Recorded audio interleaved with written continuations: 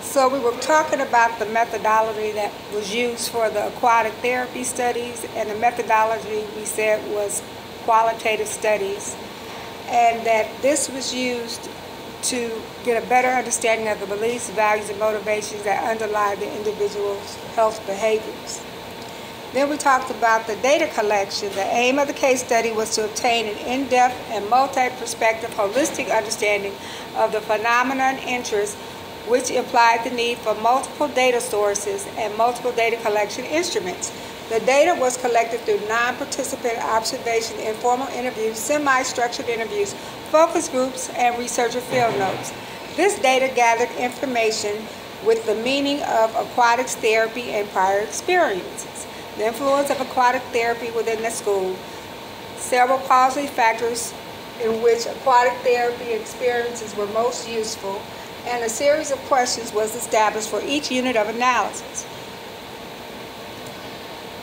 The data collection consisted of two phases. First, a non-participant phase.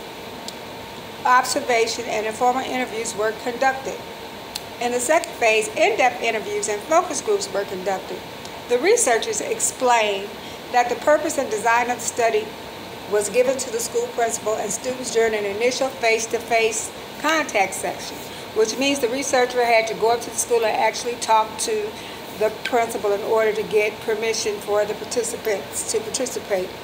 Separate information sessions were held for their students, their parents, and the health educational professionals who participated in the study. Finally, participants were invited to participate, and the sessions were held at the school. Results. Out of the results, 27 participants, 11 observed students, 3 students interviewed, 8 parents participated in focus groups, and 3 healthcare professionals and 2 teachers all were interviewed.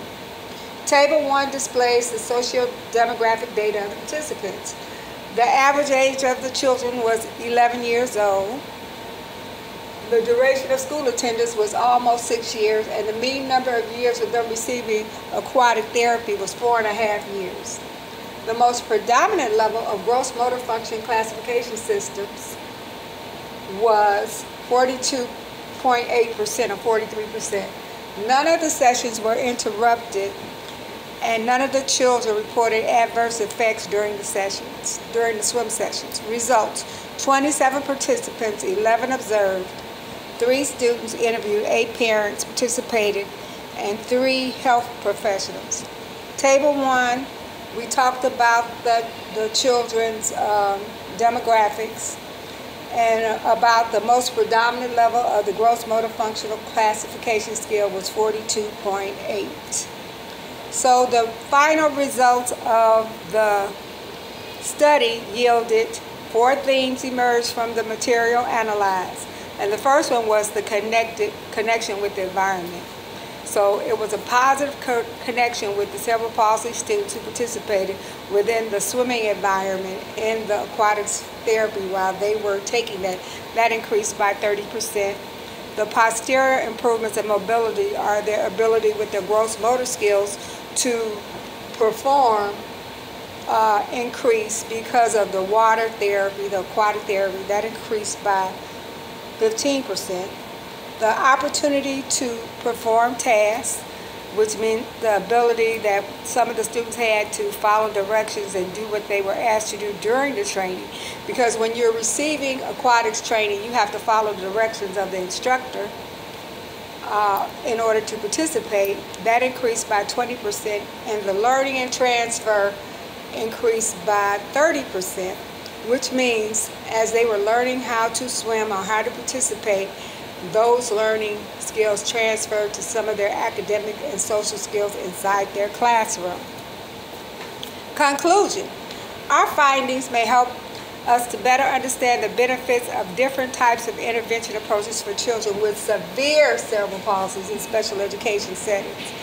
Therefore, this study highlighted the use of AT or aquatic therapy as an alternative treatment approach which was applied in these schools. The children and parents of the study overall felt that the AT sessions were helpful, making children feel happy, relaxed, and calm.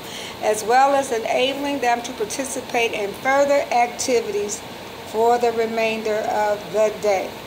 And that concludes our presentation about the influence of aquatherapy on students that have cerebral palsy. This is a highly sophisticated field because you have students who normally don't participate with their peers.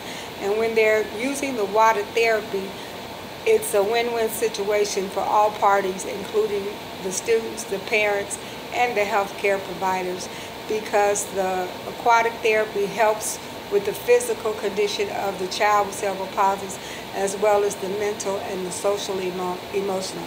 However, I feel that more research needs to be done. Thank you.